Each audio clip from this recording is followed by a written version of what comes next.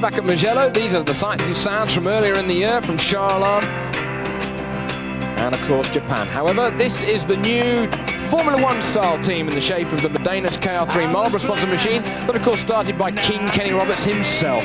All sorts of secrecy surrounding the machine, and, well, a bit of mystique doesn't go amiss at all. Developed with Tom Walkinshaw Racing. They, of course, are running Damon Hill in Formula One, and they've won Le Mans a couple of times. Together with running Volvos and British Touring Car, they've certainly got the experience. First venture, though, for a two-stroke engine and, of course, a 500cc motorbike. We grabbed some words with Jean-Michel BAYLE, who's, of course, the lead rider. He made it. They, of course, were ninth, provisional ninth on the grid after Friday afternoon session.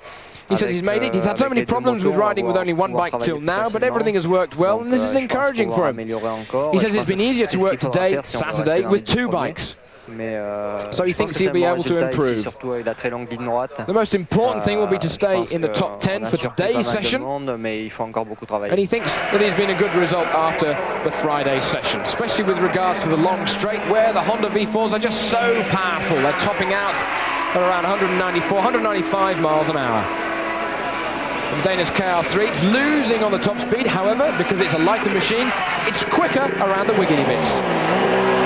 Yeah, we're very happy with that. Obviously, every step forward is a big leap for us.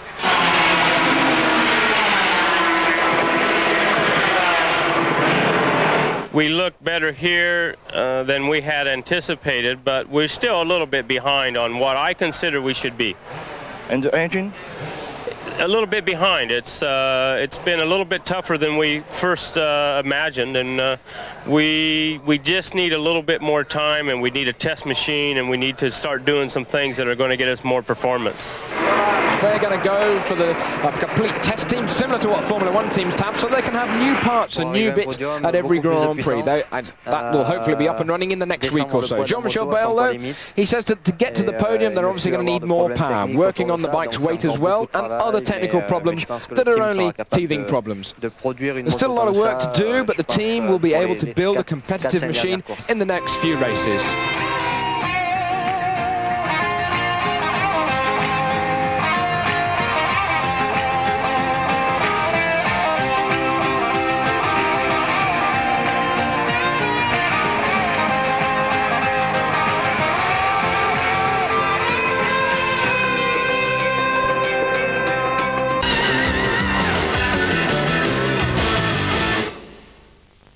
Roberts, this year you build a bike. It's the challenge was incredible, and I think it's going very good for the moment. What's your point of view?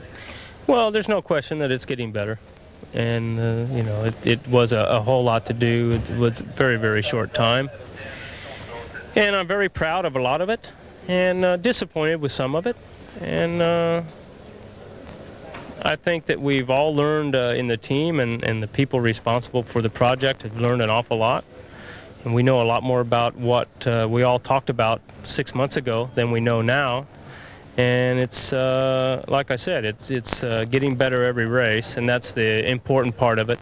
I think piece for piece, it's probably as good as any manufactured motorcycle on the racetrack. I think for the first year out, that's pretty remarkable. What's your hardest problem you have to fix every time when you build a bike?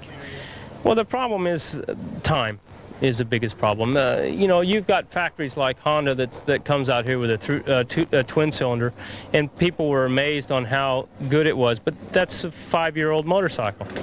You know, this motorcycle is 6 months old, and the first race, the first time we ever had more than 2 of them running was the first Grand Prix.